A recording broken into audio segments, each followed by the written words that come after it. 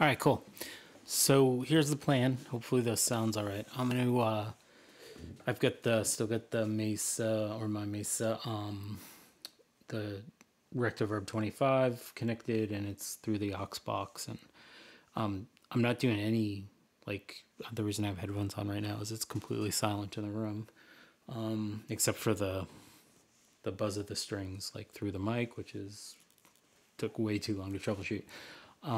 Yeah, so I figured I just maybe to give you a real idea of like the sound of the guitar, the sound of the amp, the sound of the aux box, and then once do a little bit today, walk through some of the pedals, and then I'll swap it out next time for this Trainwreck clone I have, and we'll see if there's that much of a difference between a Rectoverb 25 and a Trainwreck. I think you can probably guess there.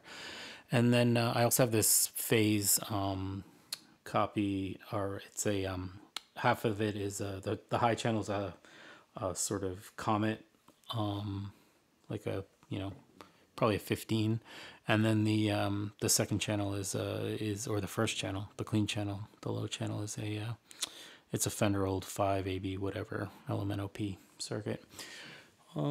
Yeah, and so if I leave everything else the same, hopefully the videos will show differences and whatnot. So I'll just go through, find something that sounds good on the aux box, and then yeah, maybe play a little bit pedals.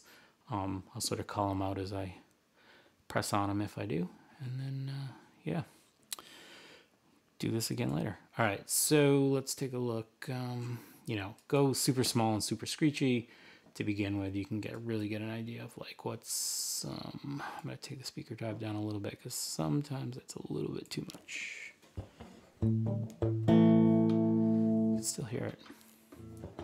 So right now I'm in the humbuckers in series, so it's like super loud. Let me back it off a little bit, take the volume down a little bit. I'll put it in humbuckers and on the neck, which is like where I play 99% of the time.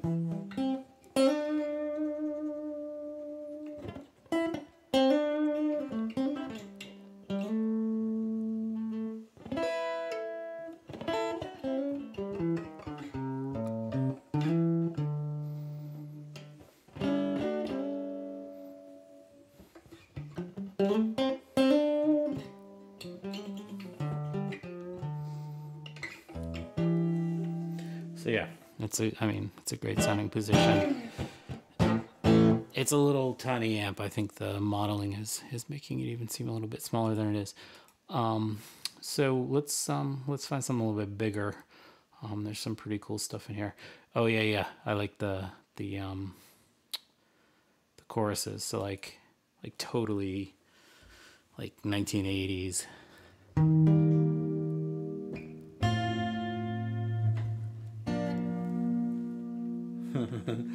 I mean, it's like, oh jeez.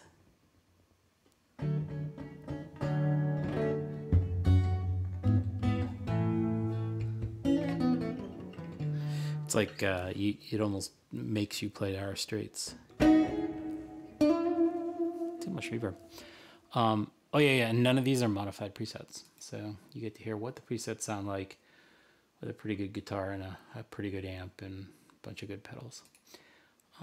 This is another Avia Korst Twins. It's, if I close it, you can see how they give them silly names. We got, yeah, so we got two 414s on one cone, and then it's set to 100 watts, low speaker drive. I think that's just from where I just dialed it down. I don't know if that changes preset to preset. And delay is yeah, precision delay. It's set up, there's no modulation or anything really, it's just straight echo.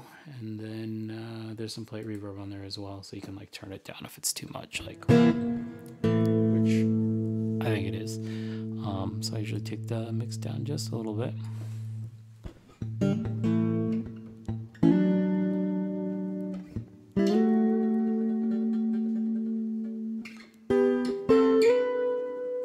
Yeah, pretty good clean. can pop up. I feel like that's a really good start. So just run through a couple of the guitar sounds. So as I'm flipping around, of course, this is if anybody ever watches this. I'll start in the neck. I'll work in the middle with the humbuckers and the humbuckers in series, and then I'll play single coil tones, and then sort of just futz around. And hopefully I remember to talk and say what's up. All right. So here goes.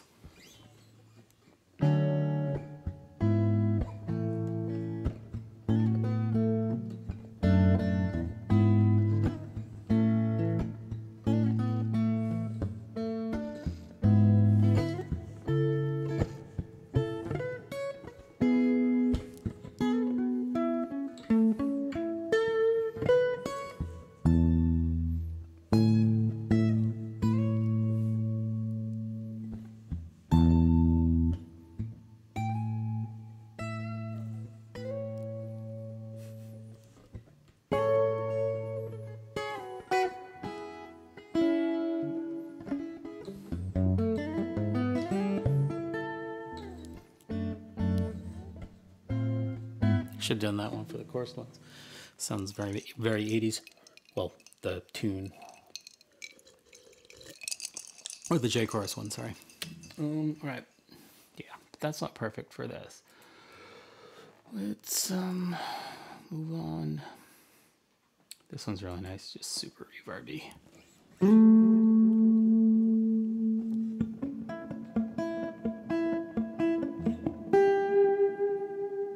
That's pretty nice.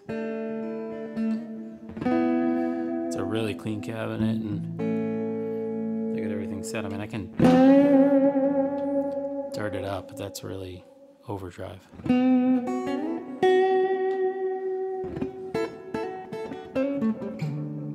Pretty good. All right, so I'll start there. I'm gonna take the reverb down just a little bit though.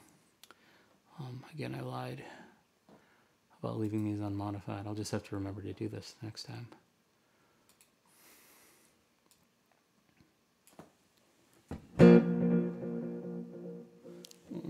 Now the delay sounds louder. Go figure. Let's take the mix down 5%. Cool.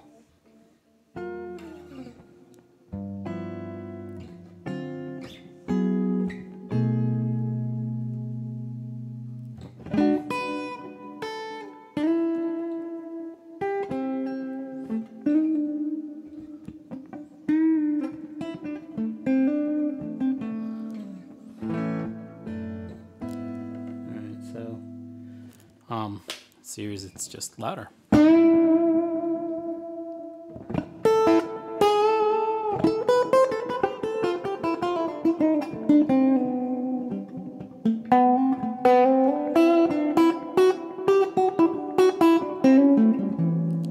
cool thing about that too is that, like, it's different than, say, I mean, as great as the Boss Katana is, like, that, like, bite on the initial attack, and then it like decays to clean. Like, I haven't been able to find a setup other than what I've got going now that I don't have to play it like extremely ridiculously high volume, and even then I'm not really good at controlling that, and it's not very comfortable, so barely do it anyway. But now I can kind of get the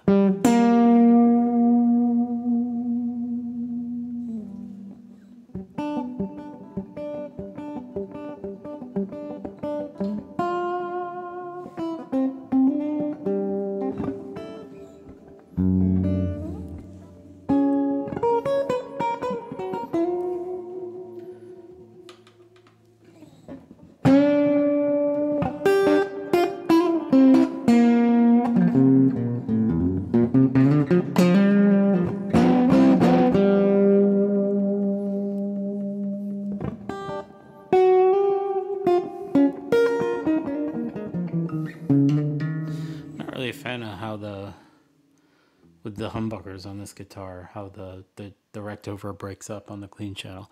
It's really nice with the Strat. That's interesting. And it was pretty good with the Les Paul too, which is strange because I feel like my Les Paul and the Languedoc have like they're not exactly the same, but the pickups and the sort of feel to the dynamics is very close. Yeah.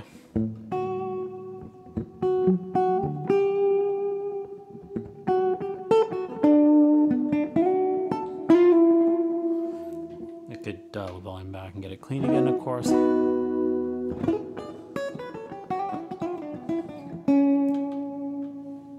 Or I could take it out of series. It's almost totally clean now.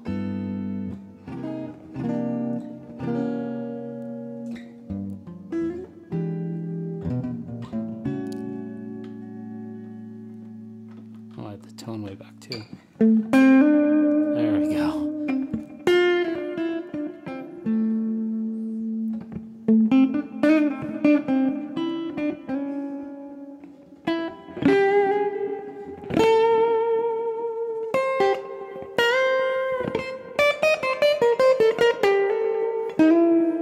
That sounds. Okay, that sounds pretty good. Remember to turn your tones up, kids.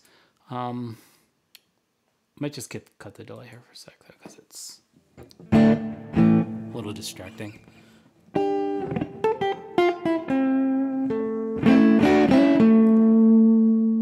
So what gets interesting is that's clean. Switch over to the single coils for a second, just so.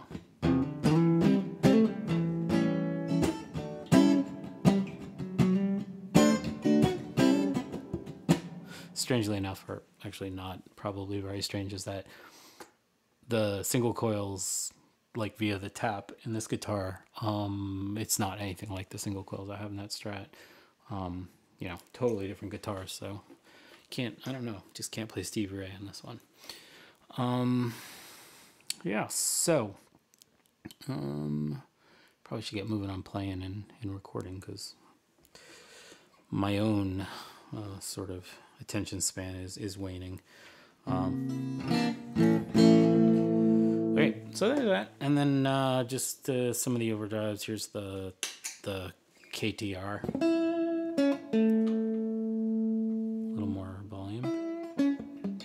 You can hear it doesn't really open up until it hits a certain dB gain or whatever.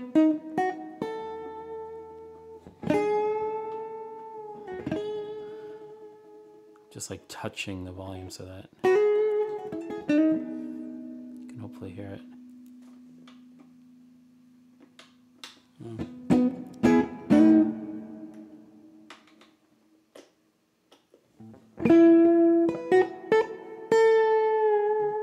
Yeah, it's better with the humbucker.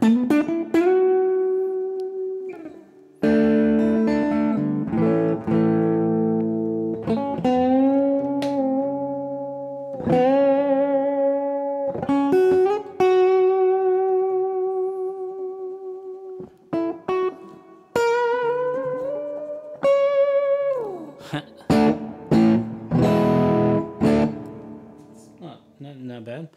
It's not my favorite pedal with this guitar anyway.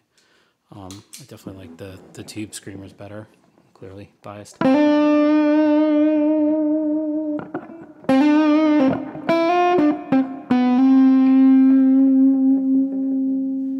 It's like peanut butter and jelly.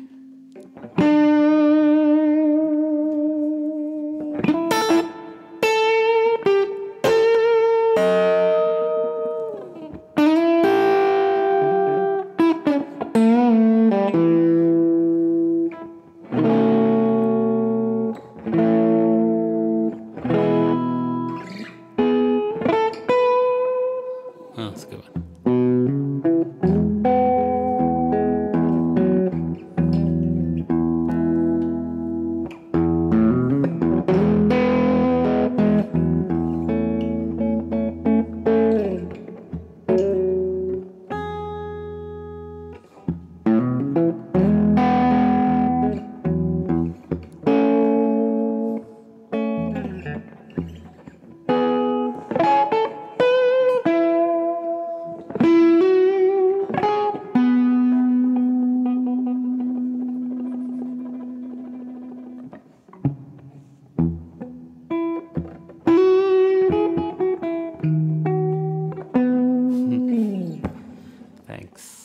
John Mayer and Chris Buck and everybody else who's done that song justice, and then I copied them terribly.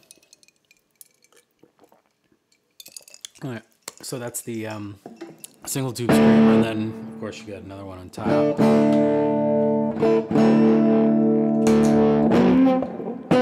They can get like ridiculous up top, like.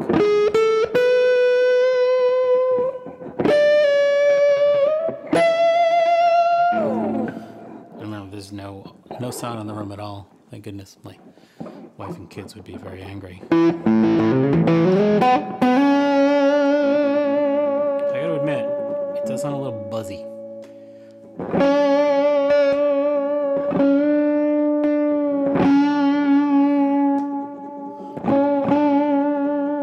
It's probably something I could do with the EQ to tune it down. Or I could take down the treble out of the presence or something, but anyways, go back to sort of normal and try the 2. Wow, it's angry.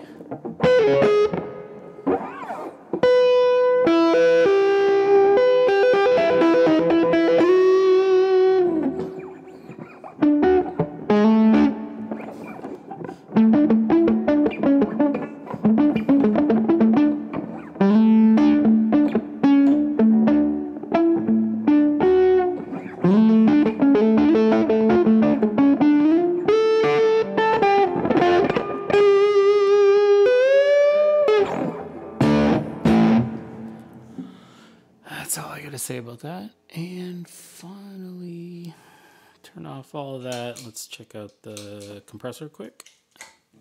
Nice.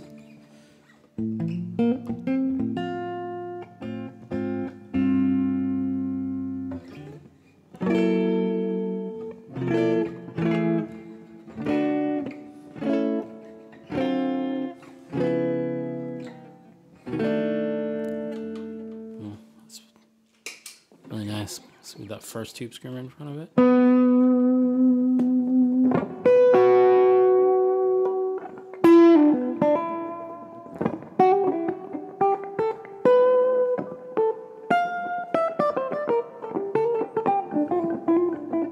Oh, cool. But yeah, very softly.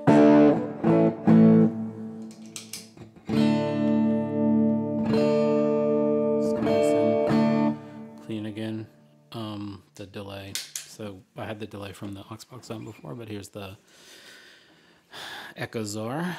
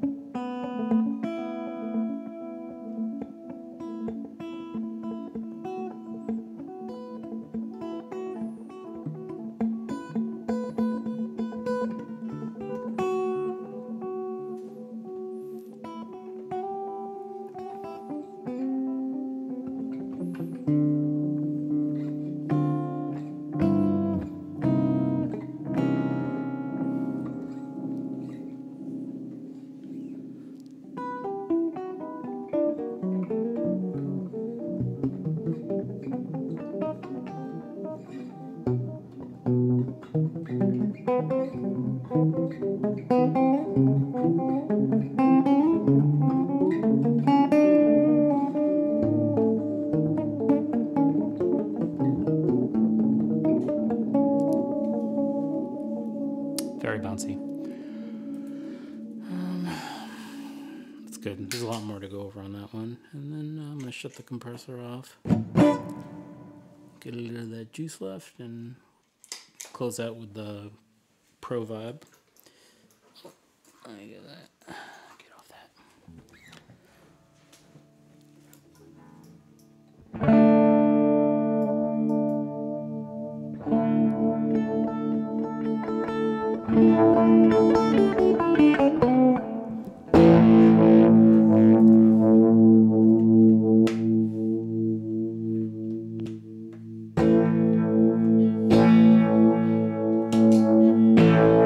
Well, makes you want to play like